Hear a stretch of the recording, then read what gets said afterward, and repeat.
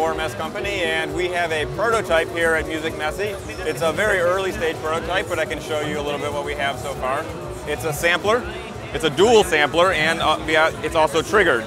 So you can trigger each channel with a button and control the pitch. This channel, as you heard, is just running because I have the decay time set to infinity. I can stop that. You can change the start position within the sample. Drug. At least that is. Change the sample and the bank. There's 19 samples per bank and 19 banks. It's a total of 6 hours of sample time. On this module here, there's an SD card. One of the things that sets this apart for other samplers that are available in the modular format is it has a record input.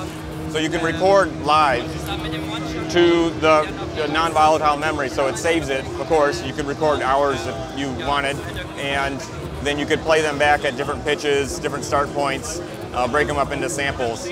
So this is still very early. There may be in the future, there may be USB, there may be more than just an SD card. We'll see. We just wanted to prove the concept, and it's just a fun thing to play with right now.